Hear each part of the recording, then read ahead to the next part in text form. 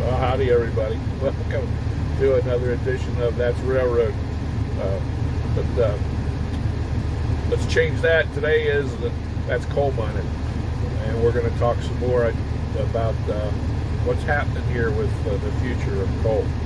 And it's actually more about what's happening here with the power plants, the coal-fired power plants in the United States. So I hope you, short little video, at least short for me. I'm going to tell you some things I don't think you know, and it doesn't look good. I'm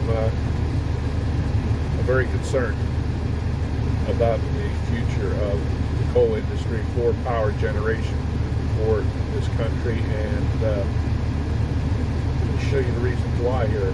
Talk to you a little bit. I talked to you a little bit before in another video on the future of coal. Whether this is all going to happen, I don't know. But just giving you some information today to a little bit broader perspective of the whole thing. You know, our mine here, even if we're told that even if the domestic market dries up, that they can sell every bit of coal that we can mine overseas. So that's good to know. And we've been mining coal really, really well here. Really good here lately. Okay. I'm here at our ballast pile. I got ballast being delivered today. I'm waiting on trucks. All right. We'll get right into the video, and I hope you enjoyed today's show. Thank you very much for tuning in.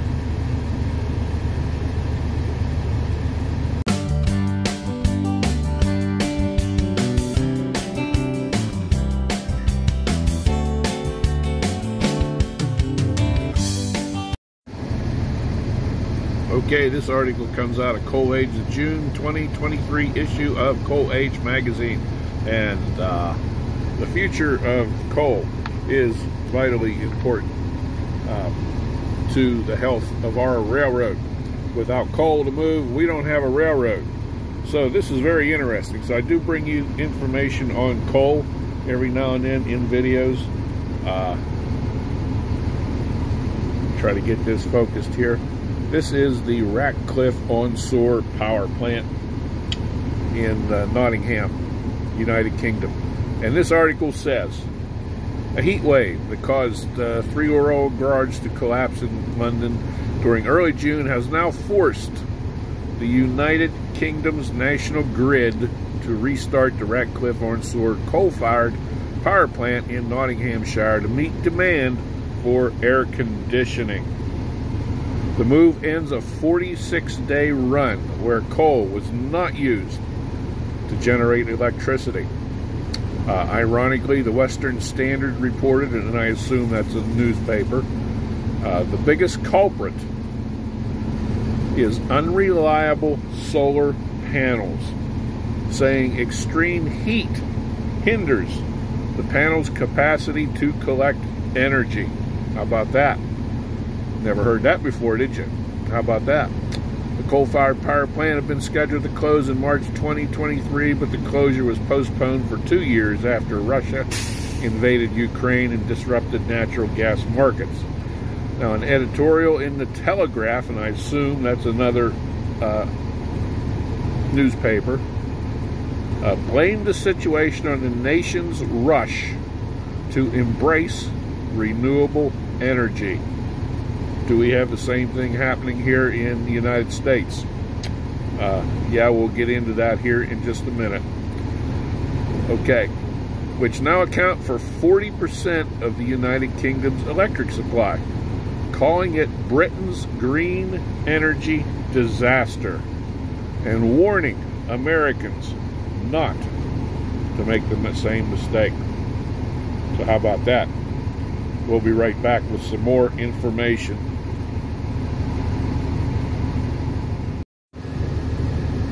Well, here's another article. I've read to you from Connor Bernstein before. This is in Coal Age magazine also.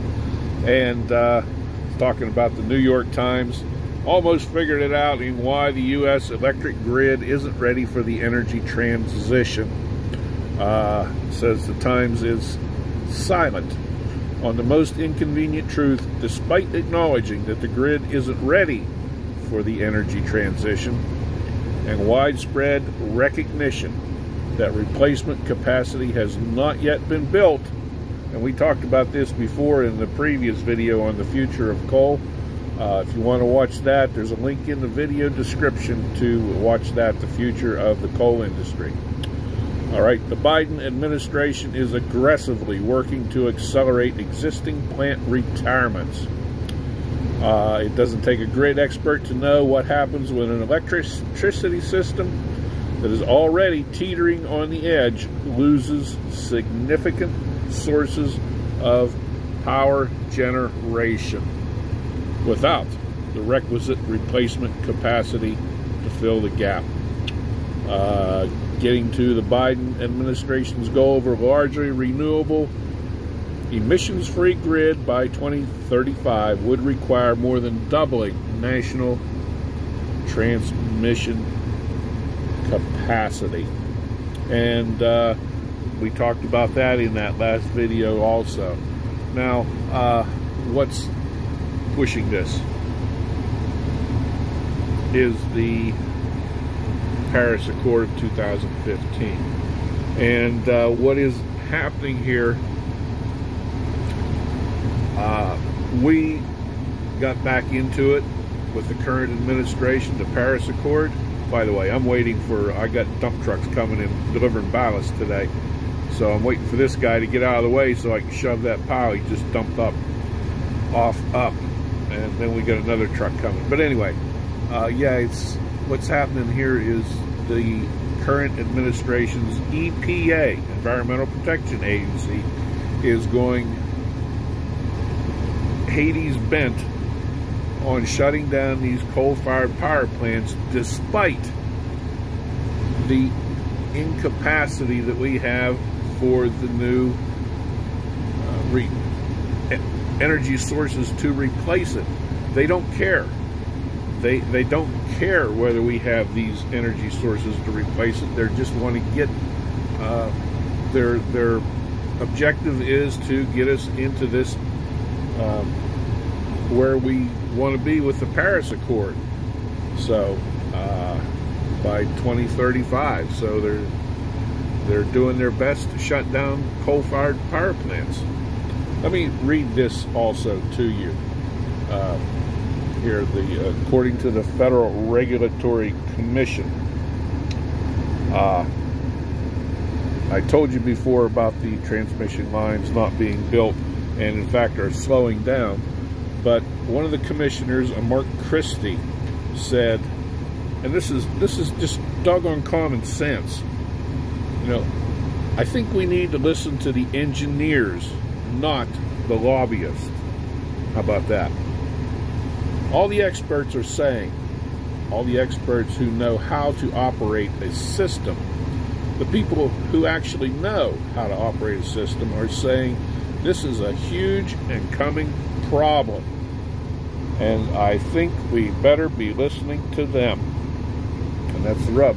The people who have control of the nation's energy policy, who are dictating the speed of the transition and the speed at which critical, important resources are being pushed off the grids, aren't listening. Duh. There you have it. Okay. We'll be back with more.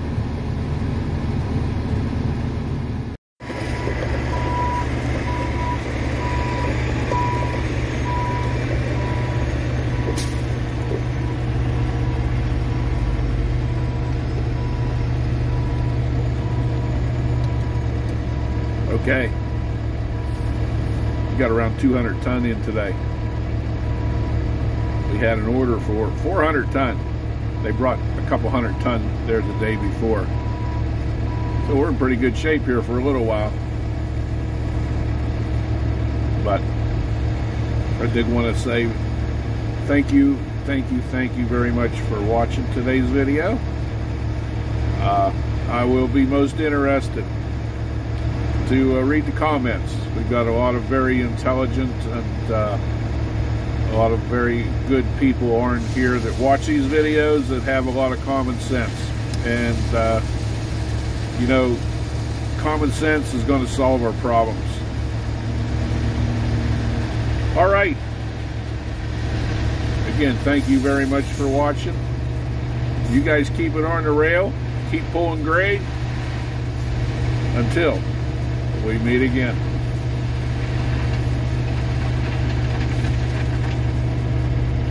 That's about 23 ton he's got on there. It's number 3 limestone ballast. All right. I got to get off of here and get the scale ticket off of this guy. Okay.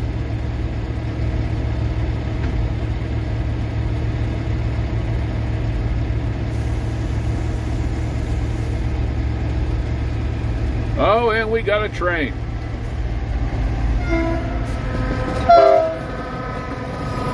How about that?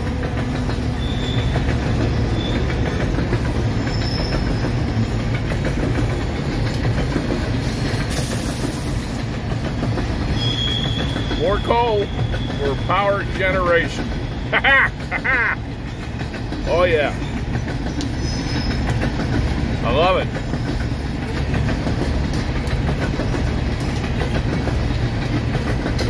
Now how fortuitous was that? With a dump truck and a train full of coal at the same time. All right, pretty far out. I'll be right with you, buddy.